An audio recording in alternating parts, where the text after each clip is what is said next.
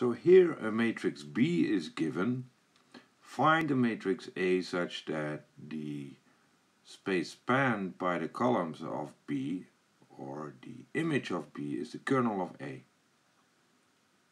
Well, what is the solution? Well, to see what kind of vectors are in the image of B, vectors y, y1, y2, y3, then there should be a solution. So we can look at the augmented matrix and see what kind of solutions are present in this system. So what we are doing now, what you see now, is that we are reducing the system.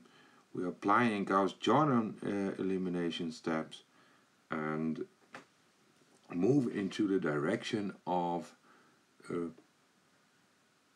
reduced row echelon form for this system. So now we achieve the clean system, and we see that actually the vector y would be in the image of B if the system on the right hand side is consistent. So the system here should be consistent. And when is this system consistent?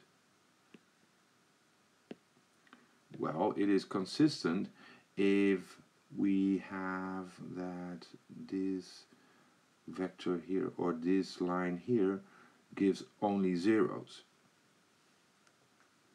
So we have actually characterized all y in the image of B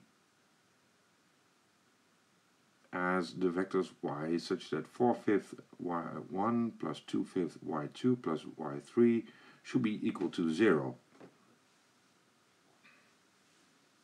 So 4 times y1 plus 2 times y2 plus 5 times y3 equals 0, or if you write it down, we can find a matrix 4, 2, 5 times the vector y should be equal to 0. So now we have y is in the image of B if only y is in the kernel of the matrix 4, 2, 5. So we can take, for example, A equal to 4, 2, 5.